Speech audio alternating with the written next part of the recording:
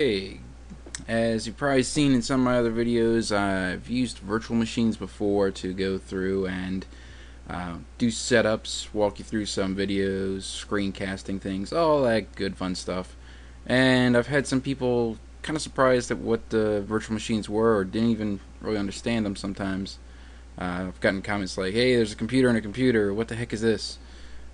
So I'm going to show you real quick what virtual machines are and kind of what they do.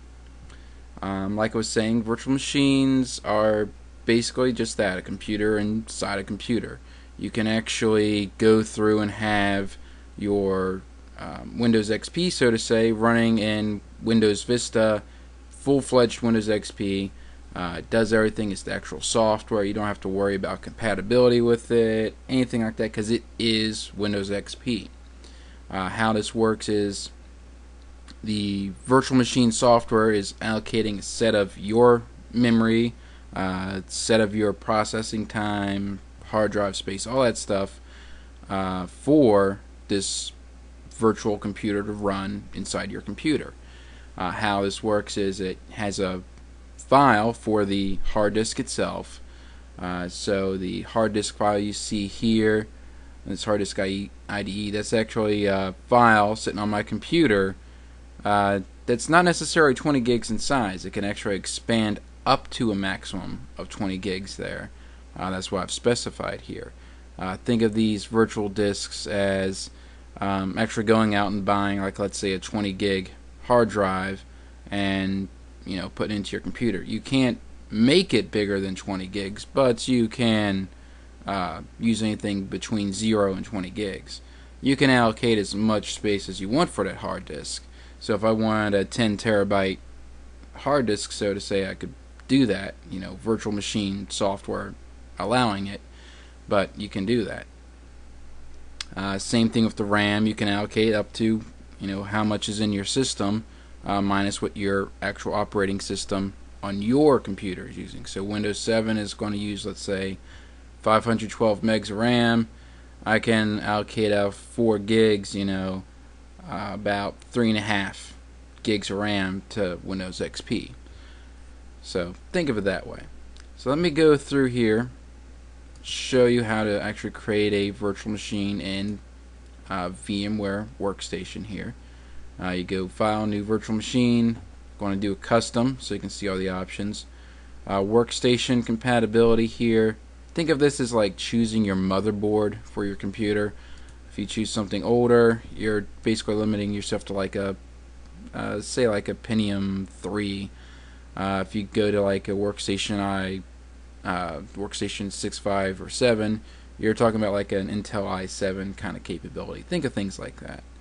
It tells you all the limitations of each one as you go through it, maximum size, memory, and processor limits, all that stuff. I'm going to install the operating system later, but if you choose any of these, it can actually go through and automatically install your operating system if it recognizes it. I always like to be a control freak on installing operating systems and set my own settings. Okay, so in here now you can choose basically the operating system. This helps tweak some of the settings of the virtual machine itself by default, and it kind of is smart enough to pick up and know some of the tools it should use. I'm going to be installing Ubuntu 64 here in a few minutes for a video I'm going to be doing for you. So I'm going to select that, hit next. If you choose Windows, you can even go back as far as Windows 3.1. Again, you have to actually have the media to do it. So you have to have Windows 3.1 on floppy disks or ISO images to do that. You name your virtual machine, you decide where you're going to store the files for it. Pretty straightforward there. I'm going to allocate only one processor for this, and going to go ahead and say it can use up to 2 cores of my processor. You can pretty much change wherever you want on there, but I wouldn't really let a virtual machine take more than half your capability away, because otherwise it will run a bit slow. And virtual machine memory, I like to do a little bit more than it's recommended. I know this isn't going to need a lot of memory, so I'm just going to go 768. Go to next. And then we have our network settings. Network address translation is what you're going to want to use. It's going to make your desktop kind of act like a firewall to the virtual machines itself. A router, firewall, think of it that way. If you use bridge, it's basically setting it directly on your network. There's no protection from the virtual machine as far as going through your computer. It still goes through it, but your computer can't really filter it out, so to say. And then you got host only and do not use a network connection.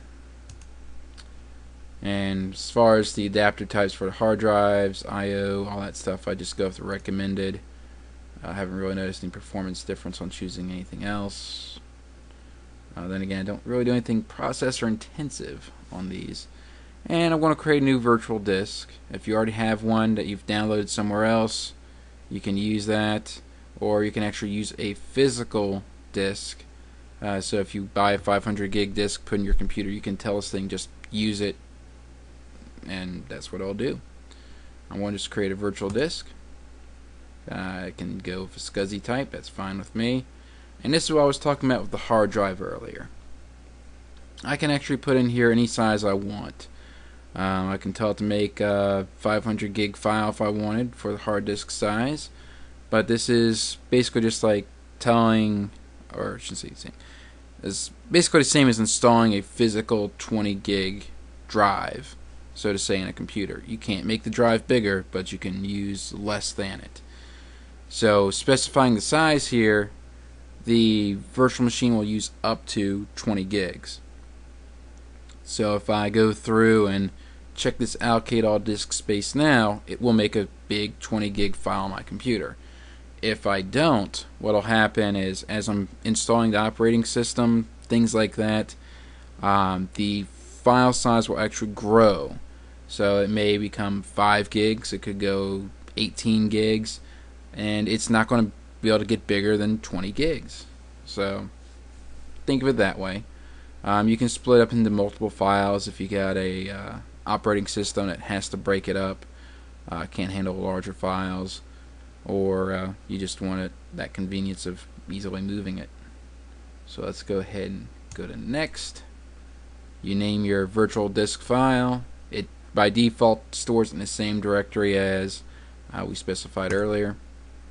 Gives us all the good summary of settings, and if you want, you can go through, customize your hardware, add more stuff. I'm not going to use the floppy drive, so I'm going to remove that. Sound card puts it on there by default. Display auto detect, you can change where it's going to go to, things like that.